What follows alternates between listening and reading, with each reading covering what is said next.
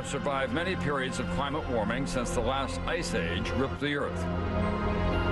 But in the last 7 years, these glaciers have lost 10% of their mass. 20,000 years ago, this valley was much more covered in ice than it is now. The reason why we think climate change is so significant now, though, it's happening at a historically fast rate. Rapid melting is not happening just to the glaciers of Patagonia. In the United States, one of the nation's most famous landmarks, northern Montana's Glacier National Park, may soon lose the very thing it was named for. Some of these glaciers are 5,000 to 8,000 years old, yet they're melting so rapidly they could vanish in my lifetime.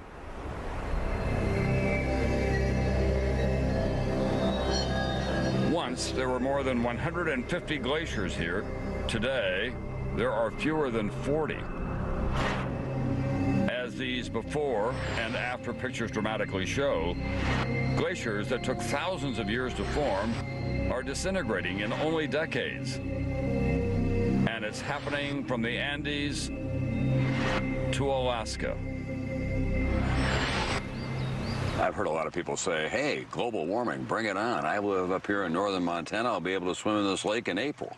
If all it meant was slightly milder winters in the north, you know, probably a lot of people would be for it. But that's not what's at stake. We're talking about remaking the world in very dangerous ways.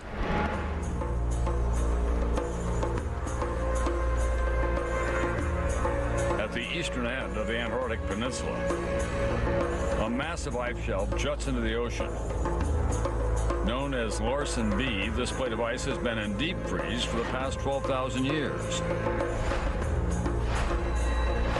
But in the summer of 2002, something unprecedented happens. Larsen B completely collapses. A chunk the size of Rhode Island falls into the sea.